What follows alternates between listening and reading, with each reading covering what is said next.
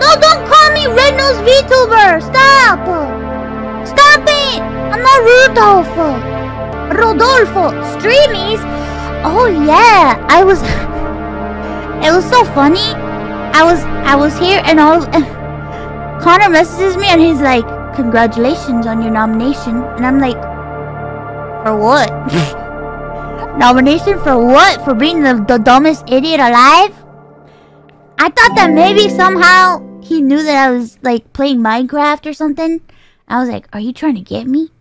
He was like, congratulations. And I'm like, for what? And then he told me and I was like, what?